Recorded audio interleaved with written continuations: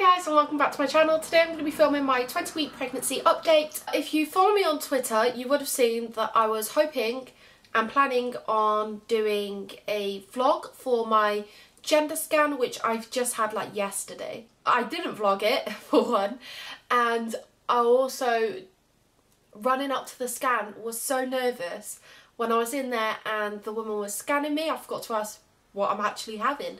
So I'm hoping, I'm going to ring my midwife in my town and ask her if, like, what's the chances of me being scanned again. If not, I'm going to have to book a 3D scan to find out what I'm having. I'm still sticking with my gut instincts. I still think I'm having a little girl. My boyfriend's still stuck with it. He still thinks that we're having a little girl, even though we've seen the scan and, like, even though we wasn't majorly looking out for it, we just feel like we didn't see a winky.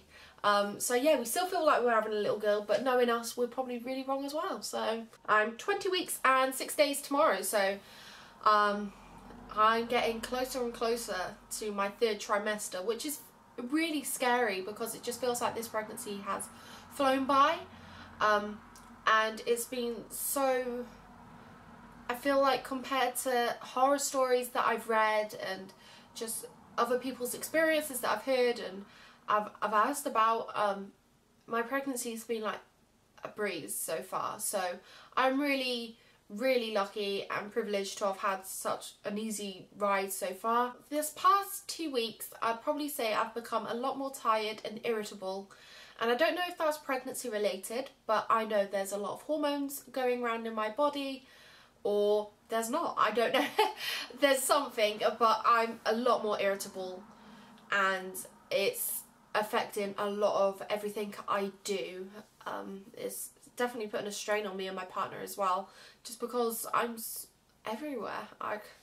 He's trying his very best, like, bless him, he really is, but I am being an absolute handful and not really that pleasant to be around at the moment. Also, if you, I don't know if I would have put it anywhere yet, I've got, my spots are just everywhere. They're not going, they're not easing up, and nothing I do is helping at all. Again, I think it's due to the hormones in my body,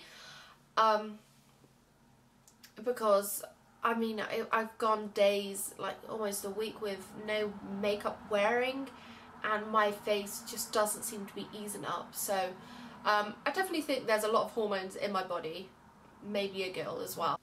When we went for the 20-week scan yesterday, I was so nervous for it. I got myself in really bad anxiety for it. I was just, the whole lead up to it and everything, I was bricking it. But as soon as we was in there, my baby, the lady managed to find the heart really nicely. She's found everything really perfectly normal, and she was also measuring stuff like the skull and spine and things. Diabetics are prone to having bigger babies, but everything was measuring either just under what I am, like 19 weeks, or perfectly fine. So I feel really relieved as well that my baby's growing at a healthy, moderate rate and isn't so far an absolute lump in my belly. As for my belly, I feel like that's just out of control and going freaking crazy. I've got a scan picture here. The scan went really well. I don't know if you can notice. When we was in there, I took my partner in with me because I went up to the hospital clinic, the clinic appointment with my mum, my sister and my partner, just because I was that nervous. But me and my boyfriend went into the room when I was being scanned, and yeah, he was laughing his head off because he seems to reckon that the child has my lips already, because the scanner lady was also looking for like a cleft lip and stuff, and my boyfriend seems to reckon that he saw the baby pouting, and he just takes the mick out of me constantly for having big lips. So diabetes wise, I don't think it's pregnancy related at all, but on Saturday, we're now on Thursday, on Saturday I had a hypoglycemic fit. but the consultants didn't seem too worried about it when we went up and told them. So yeah, I've had a hypoglycemic fit in my pregnancy, which is quite crazy. I didn't think I was going to, and I think I'm going to leave it for another video, but I think it's due to my insulin pump and just components that work with my pump not communicating properly. So I'll leave that for another video, whatever. Oh, one last thing. My boobs officially do not fit in my bra, and it's very annoying. I find myself constantly having to just lift it all up and tuck them all in, and I don't know if I was 2 weeks ago, but my titties have started leaking, and it's gonna sound really weird, but if you squeeze the nip, I believe it's colostrum coming out at the moment. And I've done research online. I live online. Basically anything that I think might have changed or whatever, I'll just look it up online.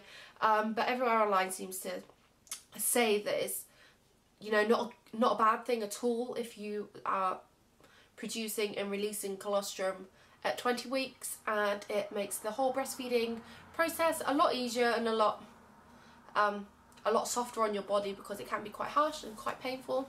I don't know how true that is, but I'm hoping it's very true. So I don't really feel like I've got any bigger, but there's definitely a bump forming.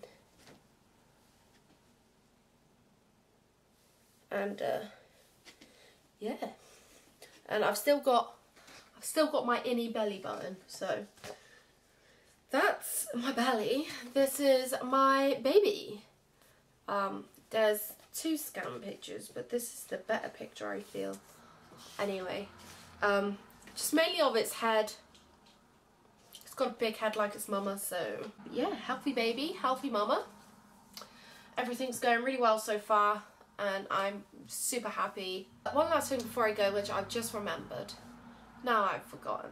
Any supplements that I'm taking, in case you're wondering, I am currently taking vitamin D and aspirin in 75 milligrams. They're so easy to buy from the shop. The woman that scanned me suggested the vitamin D just to continue and just to give extra vitamins to my baby to help the baby with its growth, bone growth and stuff. And the aspirin just to keep my blood pressure low and reduce any risk of preeclampsia, which they are scared for. So if you've enjoyed this video, leave a comment down below, join me on my adventure, and I'll see you all in the next video. Bye!